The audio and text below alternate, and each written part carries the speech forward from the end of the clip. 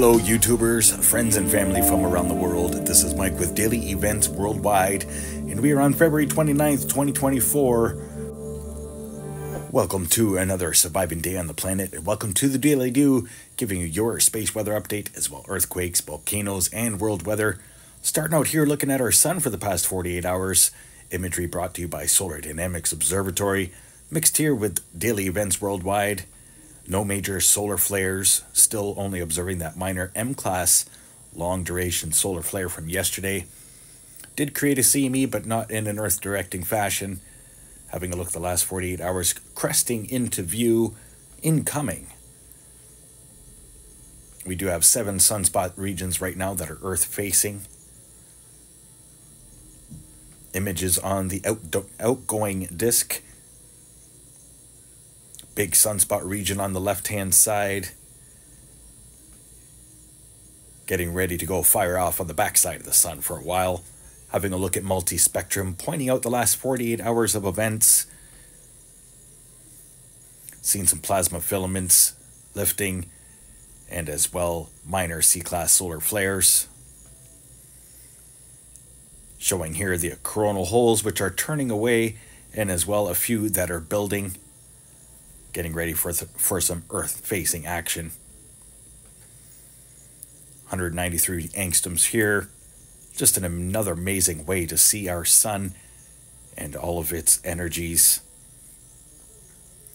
As we have 7 sunspot regions on the sun right now. One is very large, turning away, and the others are pretty complex, all lining up laterally here on the Earth-facing few days that we have here. Thank you all for tuning in tonight, and thank you for all the likes and the comments and all of the support to this channel. Could not do it without you guys. Much love to you all. Current space weather conditions, there are none to report. Solar winds are coming in at 398 kilometers per second, still slightly above average. Solar X-ray flux showing minor C-class activity today. Solar proton flux is low, and geomagnetic activity is low as well. Our next space weather event is expected here. You can see on the Space Weather Prediction Center, showing the most recent CME taking off from our planet, and as well the cosmic energies heading our way. We may get a glancing blow second into the third. Geomagnetic instability could be on its way. And then the ISWA Space Prediction Spiral, which is the most recent here, showing an outgoing CME. Most likely from that large sunspot region that is turning away. Now let's have a look at Alaska 2 and 3. This is the last 2 days of images. 27th to leap day here. As you can see in the bottom there, that is Saturn. Mercury is visible on the LASCO 3. Not visible here with this shorter spectrum. But you can see Saturn cruising by there. And on the LASCO 3, you see Mercury and Saturn heading towards each other as they transition and align on the other side of the sun. So a little Mercury retrograde for Saturn has just occurred. This shows all of the coronal mass ejections that have left the sun in the past 2 days. Most recent, they're outgoing. Now let's get to earthquakes past 24 hours, as we're sitting at about 250 earthquakes in a 24-hour period. Notable activity here at the Juan de Fuca Plate. 4.9 earthquake, Crescent City, California. Off the coast here, Pistol River, Oregon as well, 4.3, 4.1. Juan de Fuca Plate. This is something I had just warned a couple days ago and yesterday. Minor activity still continuing at Smith's Falls, Smith's Ferry in Idaho, and as well notable earthquake here, Pikeville, Tennessee, reporting at 2.5. Continuing rumbles through Texas-Mexico border. 4.7 here, Wreck James Ridge. Then looking a lot around Alaska, a lot of minor activity has been increasing, and so has the larger magnitude. 5.0 reported today after the 5.5 yesterday at Dak, Alaska.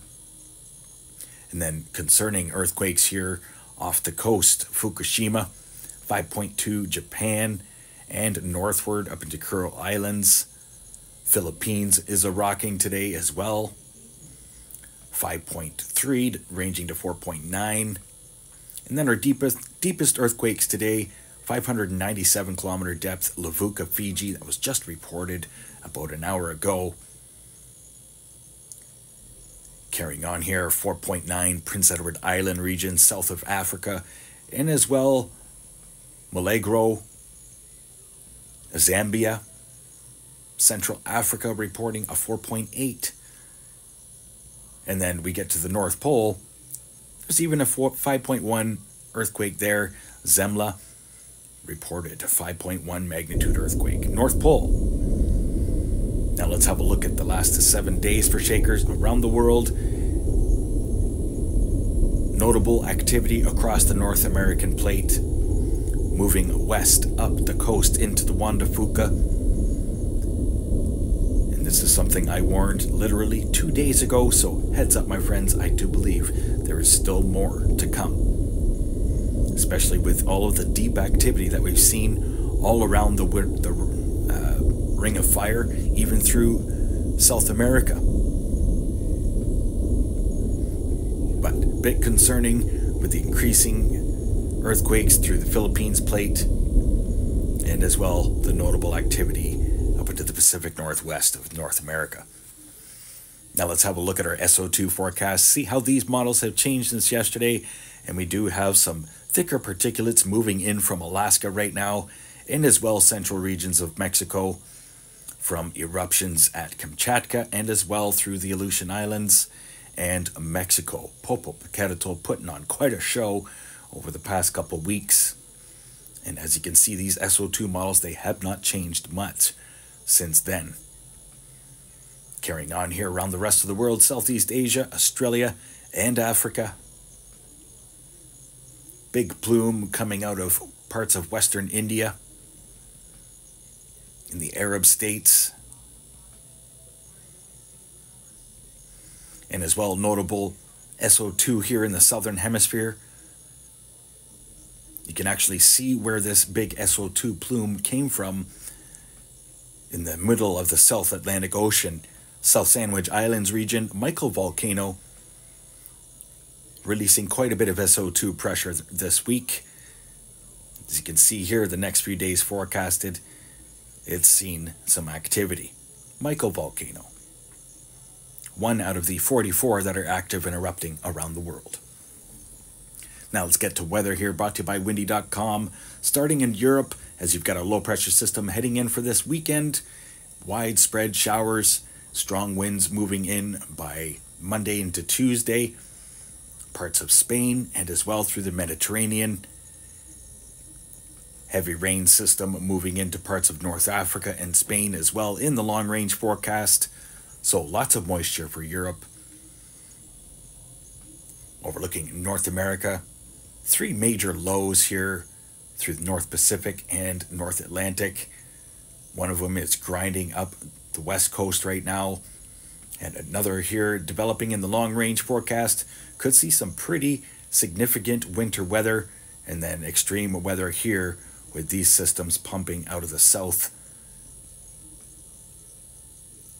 Long range forecast still showing a lot of snow falling across Canada.